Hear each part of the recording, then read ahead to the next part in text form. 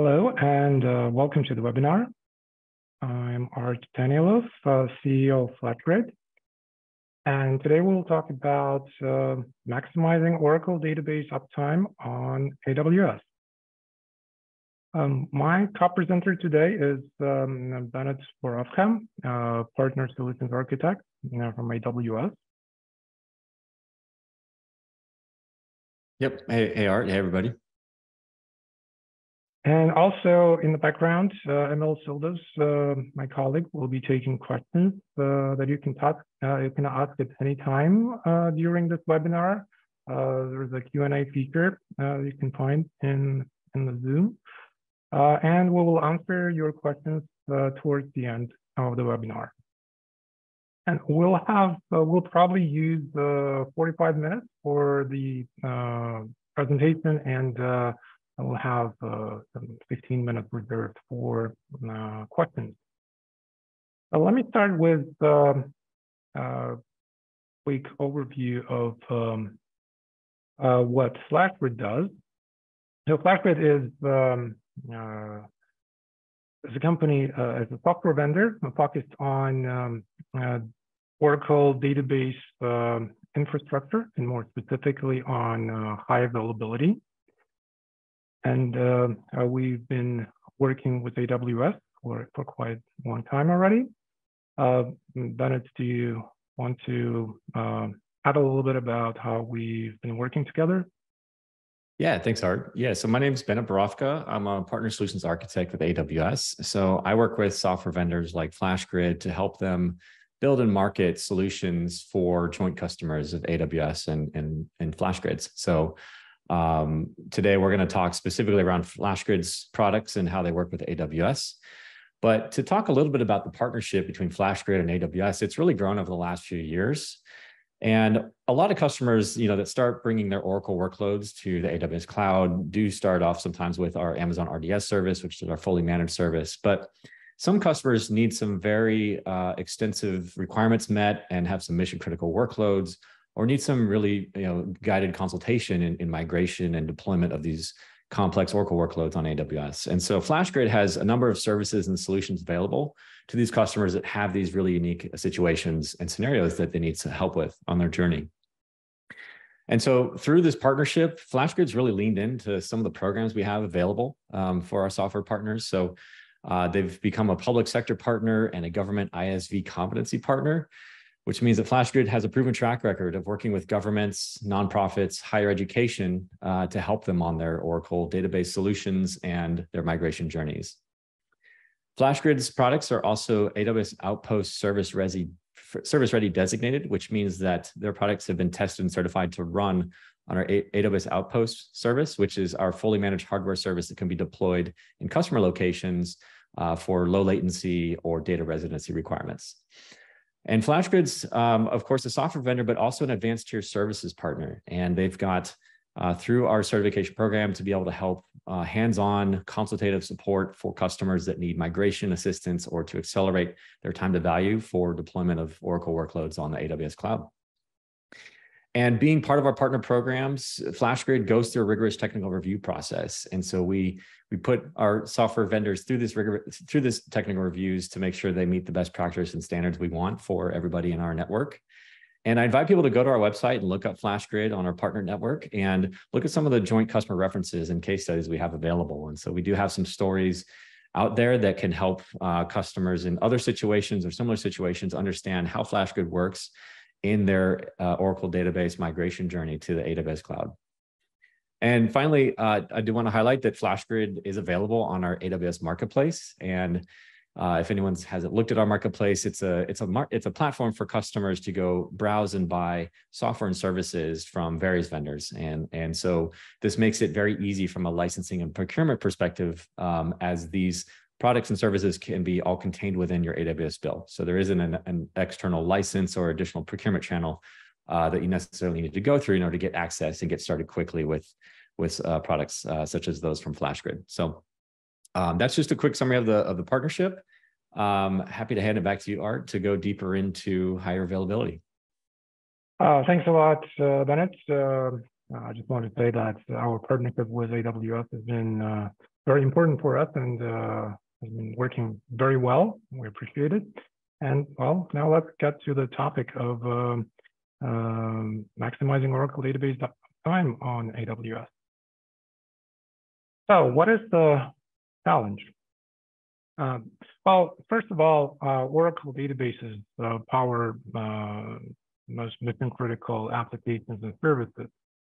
And while database downtime often means that the entire service is down, and this may be unacceptable for certain services, especially that are processing transactions. And so many services, and that's what we hear from our customers, this must be up 24/7, even no maintenance windows allowed. Even the stored database downtime may take down the entire application stack, causing much longer service recovery time. So let's say a few minutes of database downtime might result into much longer service downtime. But let's face the reality, maintenance is required and failures do happen. So the question is, what do we do about this? What can we do about this?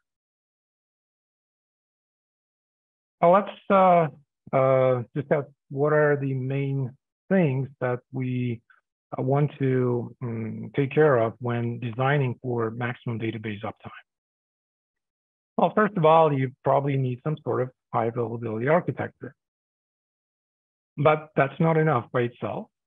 You also need reliable and compatible components that are part of that highly available architecture. Because if the architecture by itself is great, but your parts keep failing all the time, eventually your HA will not be able to handle it. And that's the reality. So reliability of individual components is really important.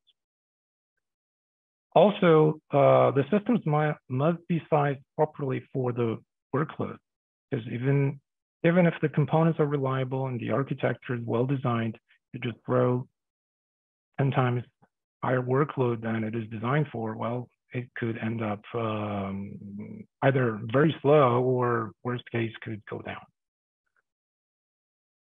It is also important to have all the systems and software components configured properly for the target workload and also for the HA architecture.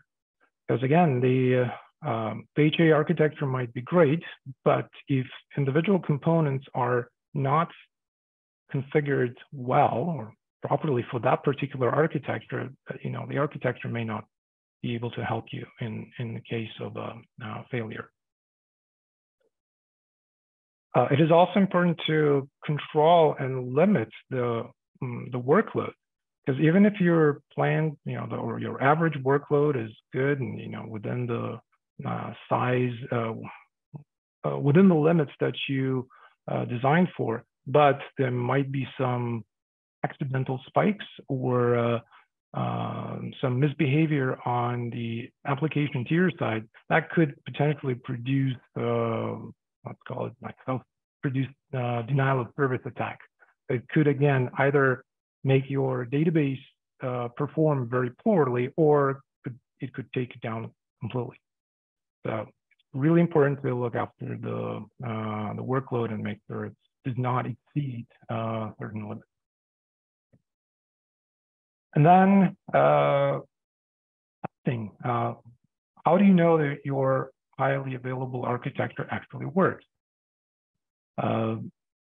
Better to test and confirm that it actually does what it is expected to do in all various types of scenarios. And then you need to analyze what is happening, how it is handling various failures or other scenarios, and plan some improvements and adjustments. And this has to be done either by your internal engineering team, if you design the entire HA architecture internally, or by a vendor like FlashGrid or Amazon RDS, for example. And then planning for maintenance is also important because, again, maintenance is required. So it's either planned downtime that you have to take, or you have to use an active-active architecture that allows you to avoid maintenance downtime in most cases. There are, of course, more things to take care of, such as disaster recovery, backup strategy, security. Those are beyond the scope of today's talk, so we will not focus too much on those parts, although they are definitely important for uptime. So we'll be focusing more on HA and reliability and maintenance. So let's look at what options you have today if you were to start building your Oracle database on AWS. Well, the simplest option, or simplest that in terms of what comes first to when someone's mind, is that, okay, I can install Oracle software stack on an EC2 instance and just run it. And yes, that will work. The biggest question is what kind of uptime SLA you can actually expect there. So if we just go by the uptime SLA of an EC2 instance, then that's 99.5%, which means roughly 44 hours of anticipated downtime per year. That may be good enough for some applications, especially those that are not super critical. But a bigger question is, can you actually meet that uptime SLA? Because there is much more than just an EC2 instance doing its job and running within those uptime SLA, within the requirements of the uptime SLA. The second option is Amazon RDS for Oracle. The simpler single AZ option is kind of similar to your own build your own Oracle standalone or single instance database running on EC2. So there is an uptime SLA by the RDS service, which is again 99.5%. But here you actually trust RDS to take care of all the configuration and compatibility, reliability issues or questions that might come up. So here, effectively, you don't have to do all, or at least part of that work. You can trust RDS to do that. The other option from RDS is multi-AZ deployment. This is an important distinction because if you just use a single EC2 instance in a single availability zones, what happens is that it all works fine until there is a bigger failure at the data center level. If it's just a failure at the host level, it can be rehosted quickly by AWS. So that's usually not a huge problem. It might take some downtime, but it can be recovered relatively quickly. A bigger risk is a more rare situation where there is a failure that affects an entire data center. Maybe cooling problem, power problem, network problems, which may result in EC2 issues or EBS storage issues. So multi-AZ helps with that because it allows you to fail over quickly to another data center. And that helps us with achieving much better uptime SLA. So now we are effectively protected against these data center failures that might potentially take hours to resolve. And by the way, data center failure does not mean that the entire data center is gone forever, like a major fire or something like that. No, it can be something much more limited, but it still might take some hours to resolve. And it does happen. So multi-AZ is really important for any critical database. For any critical service, I would say, but database for sure. The next option I want to mention is FlashGrid cluster for Oracle failover HA. In many ways, it is similar to what RDS offers from HA perspective. There are some other differences, but from HA perspective, it is very similar. So we can say that the uptime SLA targets are roughly the same. Next option is, or next two options are actually a FlashGrid cluster for Oracle RAC. So these are not only they allow you to use multi-AZ, but they allow these two options allow you to use active-active high availability where your database instances are running simultaneously. So you don't have to take any downtime when there is a failure affecting your EC2 instance or an entire data center. So basically, there's no failover process as such. Effectively, there may be some pause while the timeout can, but it quickly continues after that. I mentioned here two options, although there's a longer list of options available, but 2 nodes and 3 nodes are the most basic options we offer. And yes, you can have more than 3 nodes. So basically, with 2 nodes, you can target 4 nines of uptime SLA, which translates into up to 1 hour of downtime per year. And if you need a better uptime SLA, then you can have 3 nodes spanning multiple availability zones, or potentially even more nodes. So there we can actually achieve minutes of downtime per year, and that actually is proven over the years that we have been running this solution on AWS. We can say confidently that these are realistic uptime SLA targets.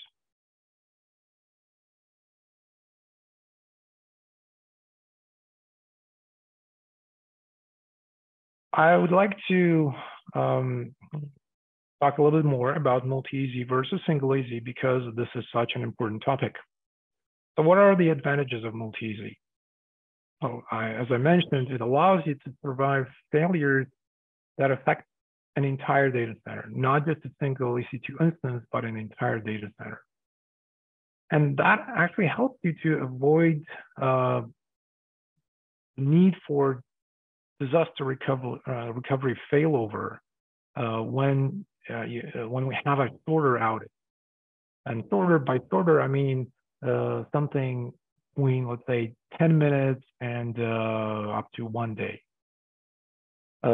Because when an outage happens, sometimes your system may be down already, or part of the system may be down, but you don't know the root cause yet. So AWS, well, it takes some time for AWS to figure out what is causing the problem and what may be the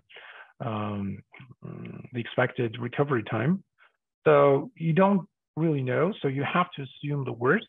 You have to engage DR, or you have to just stay down if you don't use multi-AZ. And that's painful to say the least. And if it happens in the middle of the night, a lot of people have to wake up and start doing working on a plan to address the situation. And it potentially may recover before you do the DR failover, but you don't want to be in that kind of situation where you're thinking, oh, should I switch my entire stack to the DR side, or should I wait for a little bit longer for things to improve? So if you have multi-AZ, you can avoid that situation altogether. Your systems keep running. They fail over or just keep running if it's active within multi-AZ, so you don't have to fail over to disaster recovery site. Another interesting aspect is that availability zones are usually close enough together, like from each other. So the latency between availability zones is usually quite low, like in most cases under 1 millisecond. Actually, it could be substantially lower than that. And that allows us to have synchronous data replication, which means also zero RPO, regardless of what sort of HA setup you have. active-passive or active-active, you do get zero RPO if you set up synchronous data replication, and with multi-AZ, that certainly makes a lot of sense to do that. There are some trade-offs, however. The latency is still higher than within a single AZ. So depending on the type of workload, that might create some tax on performance. But in our experience, that is usually not an issue. And we actually did a lot of work measuring latencies between availability zones, between all pairs of availability zones in all regions. You can actually look it up. You can Google FlashGrid node base and find an article there about inter-AZ latency, so you can actually see what those latencies are in the region that you're interested in. There's definitely more planning needed for the resource placement. So because usually if you use multi-AZ, although the main resources can be spread across 2 availability zones, but you do need a 3rd availability zone for observer or witness or quorum node, whatever you call that. That basically will provide some independent opinion about which availability zone is healthy and which is not. And it also makes sense to deploy the entire application stack as multi-AZ, because it will not help you much if your database stack keeps running, but the rest of the stack is down. So the entire stack must be deployed as multi-AZ.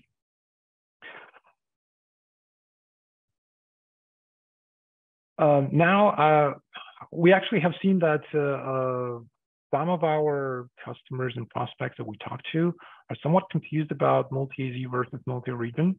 While this is not a topic of our discussion really, but we wanted to clarify the distinction, that everybody's clear how availability zones are different from regions. So Bennett, over to you if you could just, give us a little bit more guidance here. Yeah, thanks, Art. So today, AWS has 31 regions around the world, and this number has been increasing, and we plan to continually invest in our data centers and our regions around the globe. And so within a region, there are multiple availability zones. And so today, there's a total of 99 availability zones across our 31 regions. And of course, like we're talking about, there are trade-offs to decide whether your application is going to become multi-region or multi-AZ. When you consider things around multiple regions, what you're doing is typically looking at the maximum amount of isolation and fault tolerance you want for a workload. And these regions are typically separated by hundreds or thousands of miles. Therefore, there are considerations around latency that have to be looked at. So sometimes an application or workload just simply doesn't work effectively across multiple regions as it would, say, across multiple availability zones. There's other factors around deciding your regions and whether you go across multiple regions.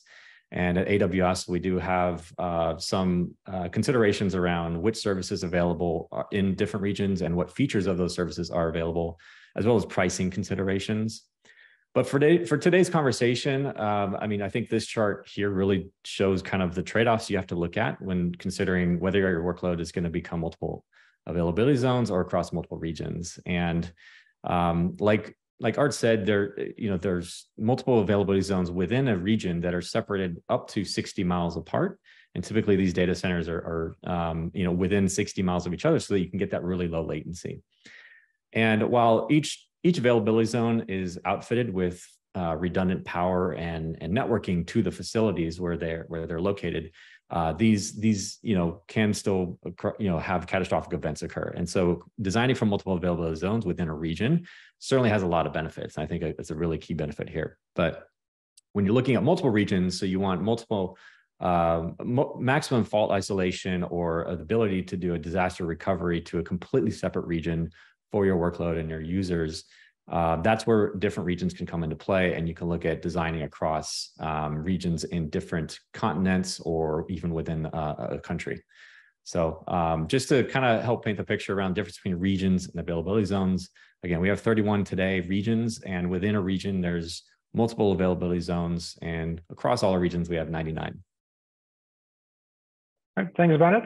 I just want to add that basically, again, for high availability architecture perspective, we want to, we mean usually multi-AZ deployments, not multi-region. Multi-region is important for your disaster recovery, so you can set up data guard or Golden Gate replication for your Oracle databases, but that will be asynchronous. That's a different story. That's somewhat beyond of the scope of today's discussion.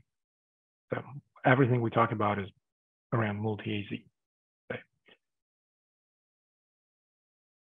All right, so what failure modes should we think about when we're planning our highly available architecture?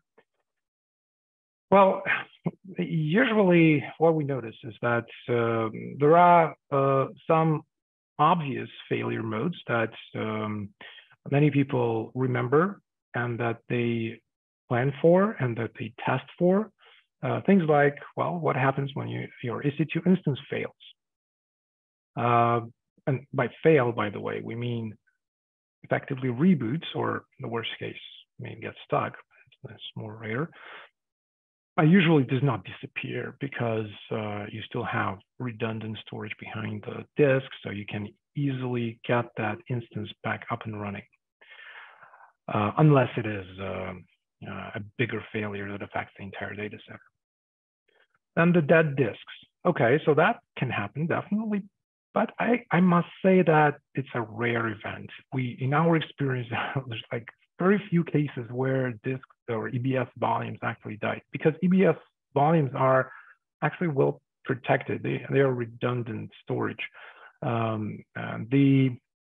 What is more typical is that there are some transient errors that might affect operation of an EBS volumes at a given time, and that could cause some trouble, but it's not like your EBS volume disappears. Again, it is possible that there may be some damage to the EBS volume, but it is much less likely than some transient error. And then database crash. Okay, that's happened. There are bugs in the software. Everybody knows that. So yes, we have to plan for that. However, what we do observe in many cases is that the types of failures that happen in reality are actually different. Or they happen more often than the types of failures that everybody's worried about or is planning for. The number one big issue that we got exposed to when we started building these systems on AWS a few years ago, back in 2017, was that, well, there's out of memory happens.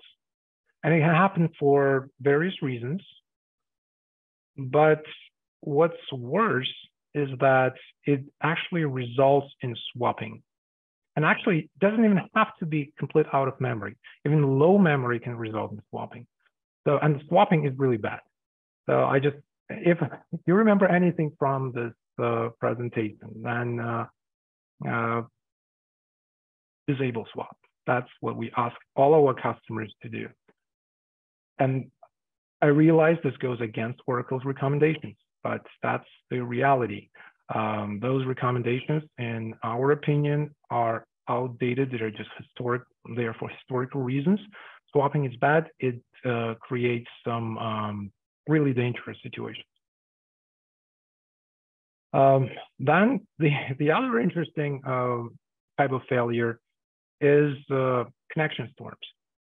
So, and that goes back to, controlling your workload, limiting your workload, because if you throw too many connections at your database, it doesn't matter what kind of HA architecture you have, you may take it down. You may be able to take it down just by having too many connections and connections arriving too fast. And there are means to protect yourself against that. The other interesting failure scenario is where EBS volumes may get stuck temporarily. So this is something that people don't realize, but if there is a data center-wide failure and EBS storage is affected, what happens again that your EBS volume does not disappear, your data does not disappear from the volume, but your IO stops. And you have to plan for that sort of event. The challenge here is that it actually happens very rarely. We'll talk about this more in a minute. And then there are network disruptions. That can happen for various reasons, and you have to plan for that. The challenge here is that they can be very different patterns, can be, well, just clear disruption or a more complex pattern of disruption. And also various types of failures due to configuration errors. Well, there's human factor involved. You set up your HA system, you configure something incorrectly, and well, it just doesn't do what you expect it to do. You may just run out of certain resource because you did not configure it properly. So these are the things that definitely make sense to keep in mind. And these are, of course, this is not a full list of what can happen. These are the things that happen most often in our experience, and we help our customers keep their databases up and running for a living. So, and we're definitely, when things like these happen, we investigate them thoroughly, analyze, and I can say that these are the top issues that we have seen.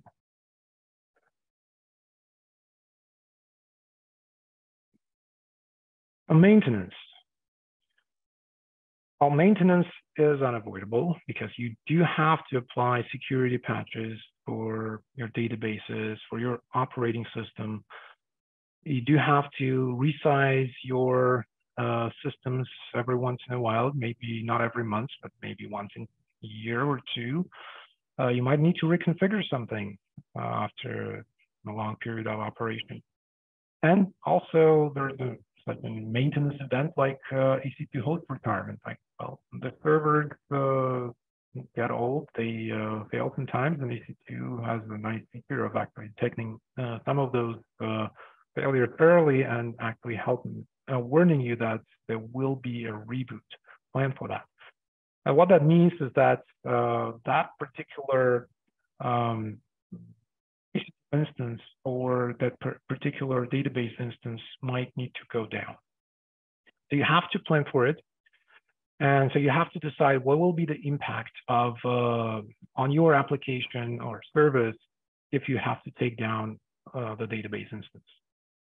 How much time can you allocate for the maintenance? How often you can do it? Well, we have some customers who have to apply security patches for the operating system on a monthly basis. Well, and that's just mandated by their compliance security teams. They have to do it, so you have to plan for it.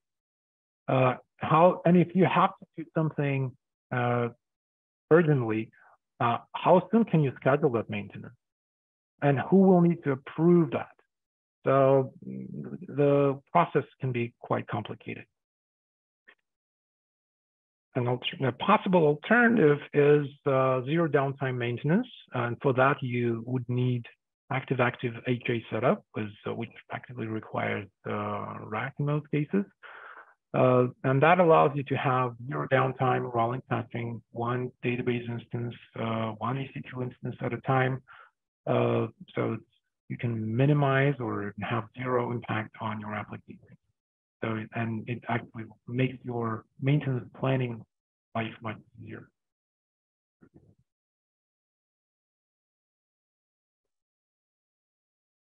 The fault tolerance. Again, there are some types of errors or failures that are more obvious and also are easier to handle. Let's say your disk returns an error, an IO error. Okay, good. We have an error. There is a problem. Well, hopefully there is a good error handling in place throughout the stack that can react to it. Or your network becomes fully unavailable. It gets disconnected. I don't know, the cable got bad, or something else happened and your network gets disconnected. So it's pretty kind of standard type of situation. You should be able to handle it easily. Or your system rebooted. Again, nothing special, not difficult to test it. Well, what is more challenging is when there are some intermittent errors.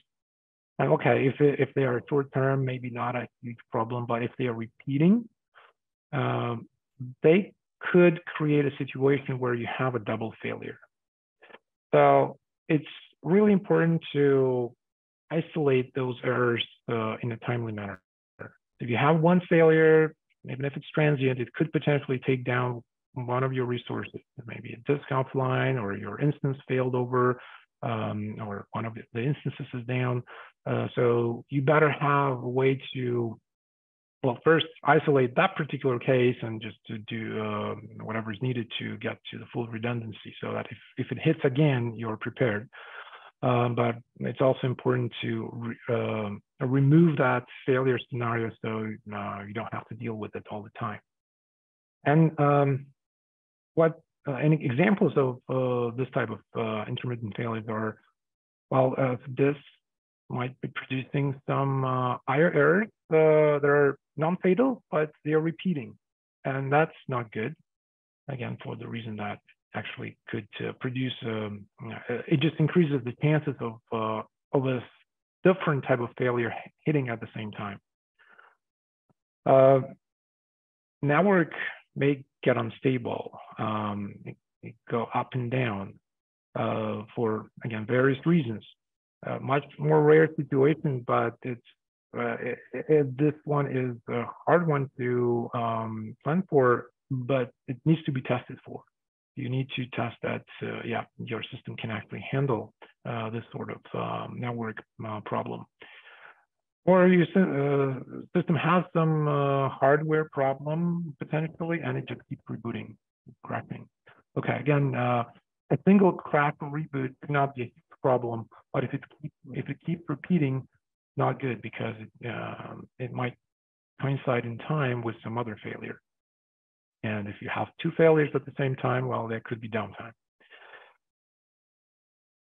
But what is even more dangerous is brownouts. And these must be prevented. And I mentioned swapping already. And swapping can happen as a result of out of memory or even just low memory. And when swapping happens, all bets are off. Even if you have multi-node setup, well, your system can go down entirely, because when swapping happens, your system is neither alive nor dead. It will respond to some requests sometimes, but it might timeouts on other requests, and it's just really hard to deal with it. So there's a really high risk of downtime for the entire database service.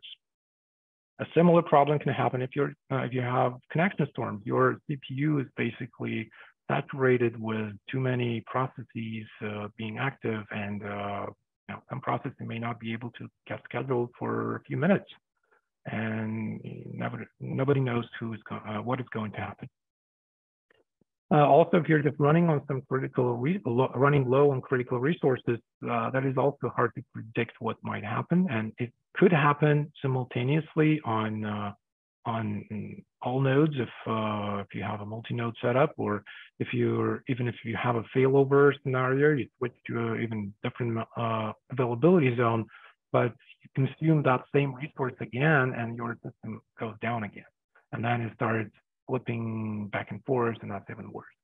So brownouts are the most dangerous and very difficult to deal with. So they must be prevented. So every time this happens, it has to be thoroughly analyzed, and just you need to do everything you can to prevent it from happening again.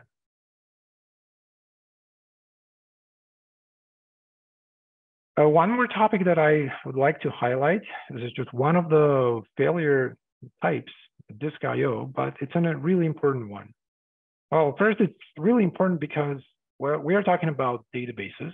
Unlike some applications or services that might be stateless, well, database is always stateful. That well, its main function is keeping your data on the disk, right? So disk I/O is super critical for database functioning, but disk I/O errors, failures happen. So it's really important to make sure that your systems are designed to handle those kind of failures very well. So how are your disk timeouts configured? It's a really important question to ask yourself or your engineering team. What happens if your disk I/O is stuck for 1 minute, not for a second, not for 2 milliseconds, but for 1 minute? What if it gets stuck for 1 hour? Does anyone know what's going to happen? Have you tested it? Okay, you've tested it today. A year from now, you're changing some instance type, you're upgraded your OS. Do you know that it's still, the handling still works the same way? You cannot be sure unless you retest it. And that, again, requires some commitment from engineering resource, from your engineering team, or from a vendor like RDS or FlashGrid, who will do this job for you. If you do yourself, however, one tip I'd like to mention is that there's a relatively new service that was introduced very recently. We worked with the AWS team closely on this one. It's called AWS Fault Injection Simulator for EBS. So what you can do is you actually can simulate that situation. You can introduce an I/O pause for 1 minute or for 1 hour on one disk, on two disks, on all disks in yours, on one of the systems or all of the systems, and see what happens. So that's the only way to be sure that your systems can handle this type of situation. And this situation will happen, well, quite likely will happen eventually, but these are rare events. So just because you've been running happily for 6 months doesn't mean that it's not going to hit you tomorrow, because, these kind of failures happen when there is a bigger failure affecting maybe an entire data center, and those are rare.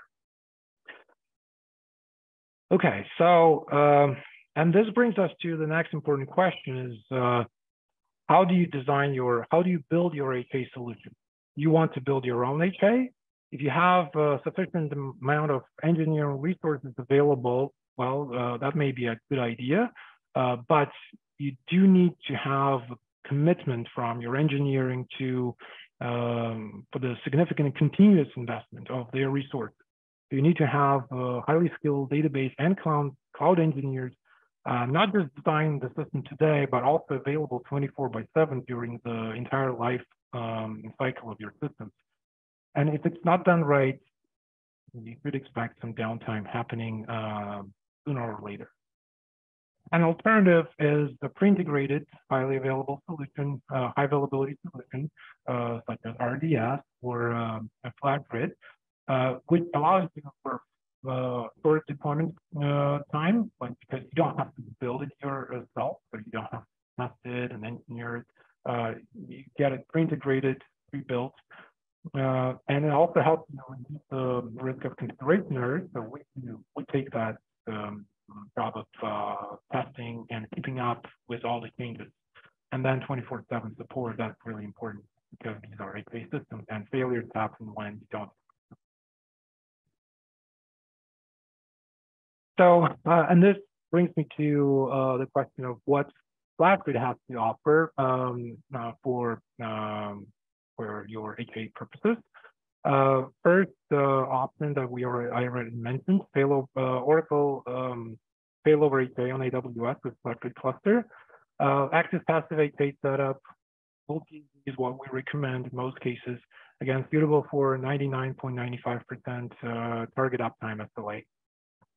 This is in terms of HA and uptime SLA setup, it's similar to RDS multi-AZ, with an important difference that there are certain things that we allow you to do that you may not be able to do on RDS.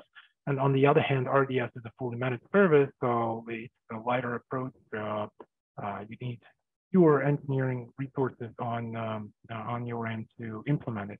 But if you need full control of the database features and you need all of them, maybe you want to adhere to strict your own fully controlled patching and upgrade schedule, or you need really large instances or really large storage capacities, about 64 terabytes.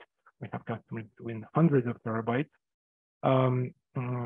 large throughput, or bare metal instances. So this kind of solution provides you an alternative that might be helpful with a similar uptime SLAs.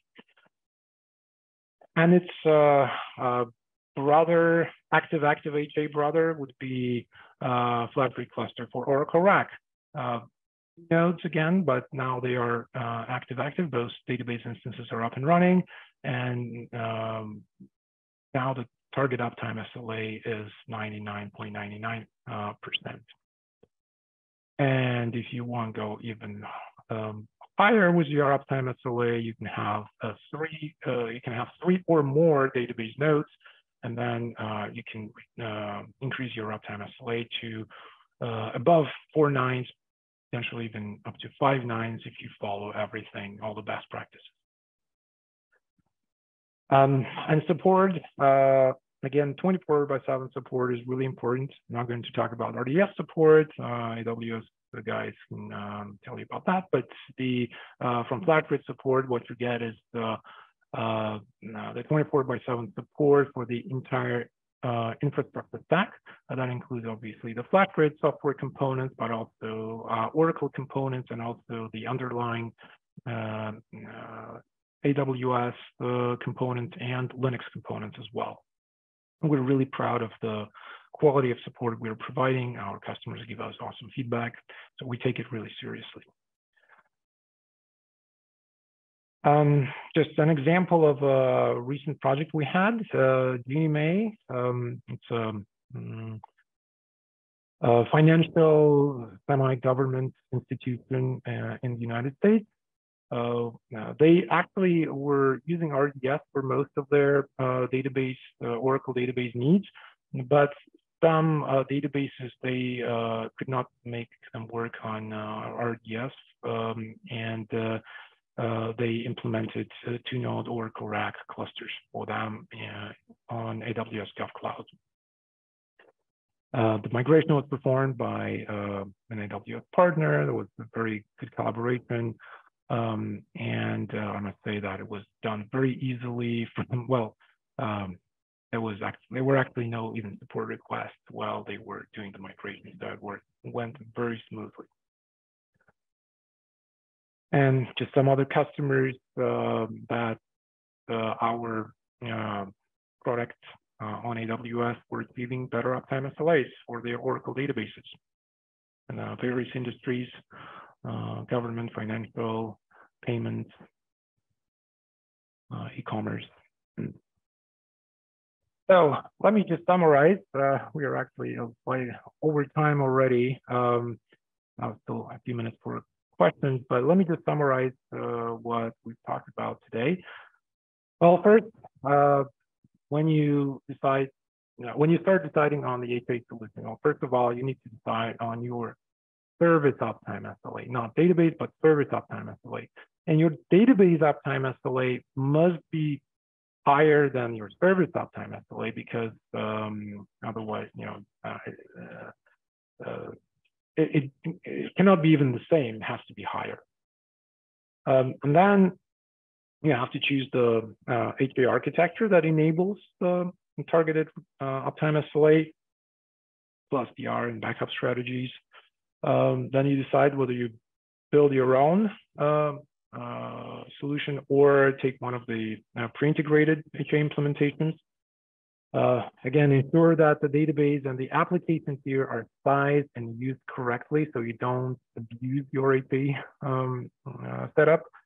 And then continuously monitor and make adjustments as needed and when needed, because that adjustments happen, things happen, changes happen. So you have this continuous work to ensure that it all runs within your uptime SLA targets. And now let's move on to the questions. We have still a few minutes left.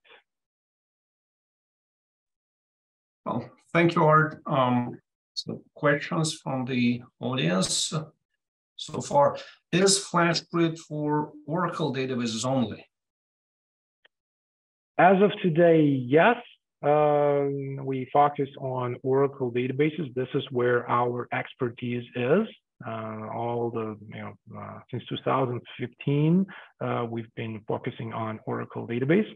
We might expand in the future, but this is all we do today. What is the largest database running on FlashGrid infrastructure today? Is there a size limit? There is no strict limit. It's basically determined by your requirements. I mentioned that we have customers who are into hundreds of terabytes of the database size. You can use 3 or more database nodes, so pretty much any number of database nodes. Fortunately, there are EC2 instances now available that provide up to 200 gigabits per second of network bandwidth, so that's plenty, low latency network interconnect. So there's quite a lot of potential for performance scaling. So we don't have a strict limit, but yes, the underlying infrastructure will have to be selected carefully if your performance needs are really high. And we can help with that, and we can actually help with the sizing and performance assessments. Is FlashGrid a managed services provider? Do you host databases for customers? No. We are a software vendor, and I want to be very clear about this. We don't host your data. No, we provide the FlashGrid cluster product as a pre-integrated appliance. It's an open appliance. You still can fully control it, but it runs in your AWS account. So we, FlashGrid, don't have access to it. And that's the distinction between FlashGrid and Amazon RDS service. So it is not hosted and it's not managed. A lot of our customers have internal database and cloud teams who manage their clusters. A lot of other customers use third-party managed service providers who do day-to-day maintenance, and we provide support to them directly or through their MSP of choice. But again, this is not a hosted solution, and that actually helps with a lot of security and data privacy questions. Is FlashGrid only for clustered databases? Is it possible to improve availability of a single instance Oracle database? The short answer is yes. We haven't been advertising it too widely yet, but you can find single instance based solutions as well on our website. And yes, actually, we can help you with single instance. So if you're interested, definitely talk to us. You can deploy single instance databases with FlashGrid. And by the way, the deployment is as easy as, both for clustered and single instance. So it's fully automated, CloudFormation or Terraform based, and infrastructure as code approach. And in the end, you have, even with single instance, we can help you with our tools with a pre-configured infrastructure and 24/7 support, so which does help with achieving better uptime SLAs. Although this hasn't been a focus of today's discussion, but yes, we can do that. What scaling options are available for databases running on FlashGrid? Can a cluster be scaled vertically and horizontally? Is autoscale available? Autoscale, no. I want to be very clear about that. Vertical scaling is what we recommend in majority of the deployments for our customers. The most standard configurations that we offer are either 2 nodes or 3 nodes. And within those configurations, you can scale up and down.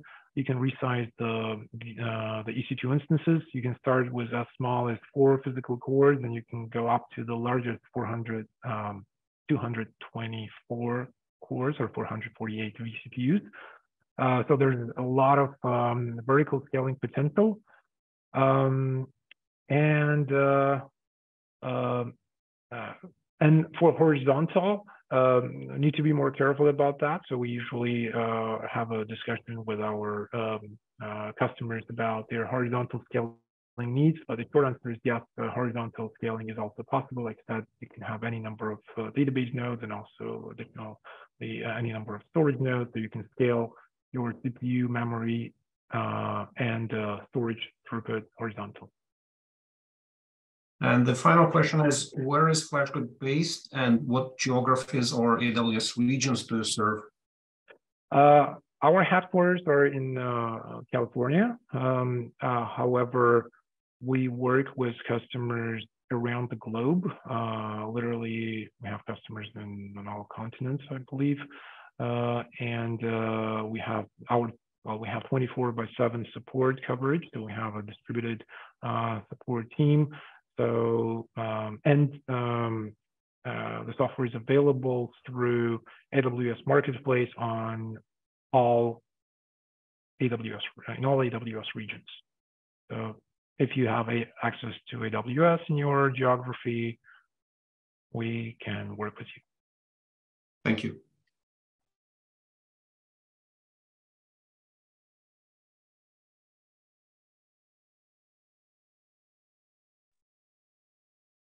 I believe this is it. No more questions. All right, perfect. We're just 1 minute over time. Thank you, everybody who stayed with us throughout this webinar.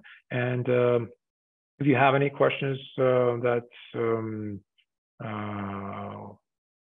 haven't asked, please just get in touch with us. Here is the email address, and we'll be happy to answer. We respond very quickly, so do not hesitate. Use this email for asking your questions. Thanks again, and have a good rest of your day. Thank you.